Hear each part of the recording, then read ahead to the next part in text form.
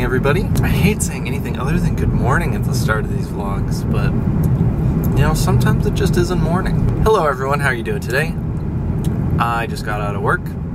I'm heading to Vaughn's just to pick up some stuff. I don't want to do a full food shopping right now, so I'm just getting what I need for the next couple days. And then I'm just gonna go home. Had a long day, looking forward to not doing much. Sorry for the super confusion of yesterday. My video just wouldn't upload. I found out later that night that my hard drive was actually completely full and the computer like couldn't do anything. I couldn't even open Chrome, that's how full it was. But I deleted a lot of stuff and now everything should be good. And I got the video up, but it was late, so I figured that that would be the video for the next day, if that makes any sense. So, kinda skipped a day, but I still uploaded that YouTube problems video, so I'm not gonna skip a day in the count though, because I think of that as like a count of how many videos I've made, not like how many days. I don't know. Guys, this pumpkin patch sign has gotten upgraded. Look at that, it's like real deal. But they've added the corn maze sign. So, still says coming soon. They've got some pretty solid signs here too. Pumpkin patch. And that's the corn maze. I've already showed you guys this. I found the pumpkins on the highway. Can you even see that? Well, that's them. That's a bunch of pumpkins. Alright, I'm gonna get into an accident, so BRB. Alright guys, I'm home now. I changed. It's time to eat dinner. 3 quick points. 1. My apartment is getting disgusting. I haven't cleaned it in a really long time just because I really don't know. I've been busy, maybe. I'll say that, I guess. But it's getting to the point where I need to clean it. So I'm gonna do that tonight. The second thing is that I haven't done the dishes in I don't even know when. So I'm not gonna force myself to do all of them today because that'll make me really sad. But I am going to try to do a lot of them. No, not even that. Why did I just say that? I don't want to do a lot of them. I'm gonna try to do some. Maybe like set a goal. I don't know. It's dishes. I just need to do them. Third thing, I'm wearing pink pants. I don't even know why I have these. I've never worn them before in my life. The only time I was planning on wearing them was when I went to Vegas, but I didn't. So first time that I'm wearing pink pants. Oh man, I look like a loser. But right now I'm going to make some, bam, tortellini with chicken and prosciutto inside. Prosciutto. I kind of just turned that into a different word. I'm gonna make that. I also got some chicken if I need anything else in there. And that's it. So, stay tuned. You know, it's just one of those days. I just don't feel like doing anything. Which sucks because I have so much to do. This house is a mess. Alright, I think I'm just gonna do it. I'm just gonna go hard. And then maybe I can actually film like an apartment tour. I've been wanting to do that for a while, but like, it's a mess in here. Oh man, I guess I'll just clean. I'm gonna do this a little differently because I don't want to show you guys me cleaning again. That's gonna be wicked boring. So, what I'm gonna do is, right now I'm sad because my apartment's such a mess. When I snap my fingers, I will instantly be happy, Mike, and my apartment will be beautifully clean. But right now I'm pissed, so hopefully this works. On the count of 3. 1, 2, 3. Alright, well that didn't work. I cleaned most of my apartment, but I didn't finish. So this is what I did. I cleaned off the futon, that area a little bit. Cleaned this table off, which is awesome. And cleaned the counter a little bit, got the trash and recycling organized. But I didn't do the dishes. I didn't move this thing out of the way. And that's all my laundry that I have to do tomorrow. And down that hallway looks like World War III. It's pretty late and I really don't want to keep going, so I can just finish this tomorrow. Something that I do want to bring up in today's vlog are my impressions with the new Grouplove album. So for those that don't know or haven't been watching my videos recently, Grouplove came out with a new album called Big Mess. Looks like this. And there's a link in the description to Amazon if you want to buy it. I got it a few days ago. I've been listening to it like crazy. Let me preface this with, whenever I get an album for the first time, I have my system. I listen to it once through without thinking about anything. I just hear it on the surface for what it is.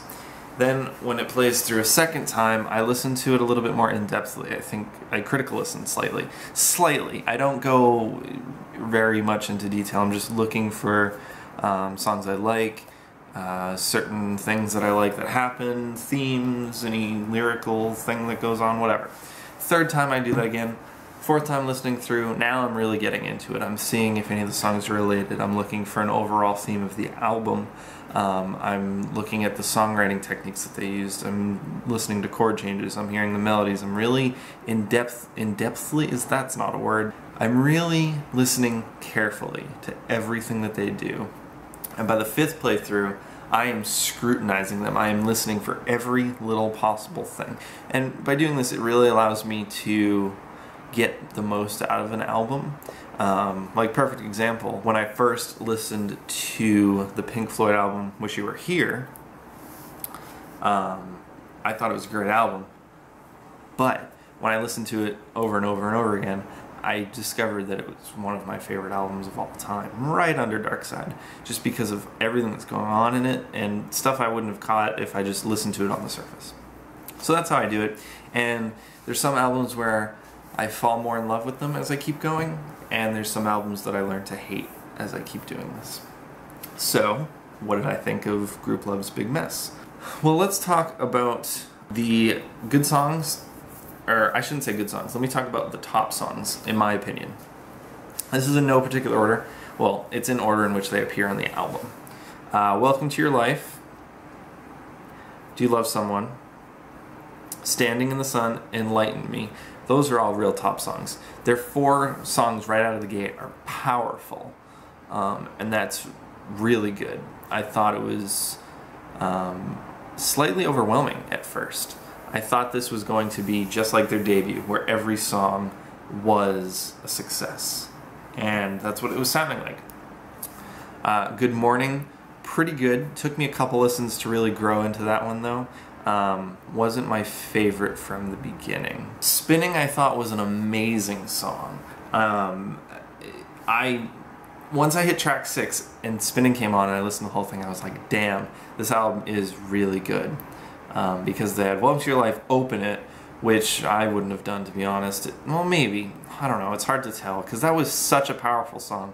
Putting it in the lead-off spot is tricky, because you're raising everyone's expectations. Like, oh shit, this better be a good album. But at the same time, if you put it further back, if it's a really crappy album, they'll hear that and it'll kind of give them some energy to finish off the album. So I don't know if I agree with putting that in the first spot. But the top 6 songs, overall, very good. Good Morning, it grew on me, but very good.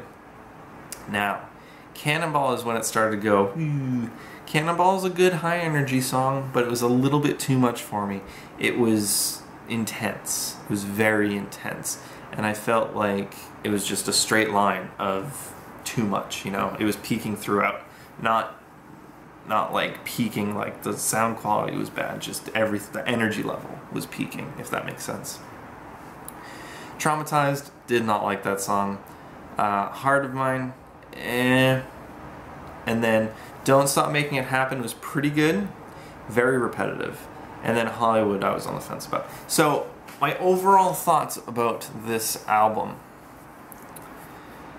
was it good? Yes. Was it their best? Hell no. Do I recommend it? Yeah, for Grouplove fans, indie fans, alternative fans, I do recommend a purchase and a listen through all the way a few times.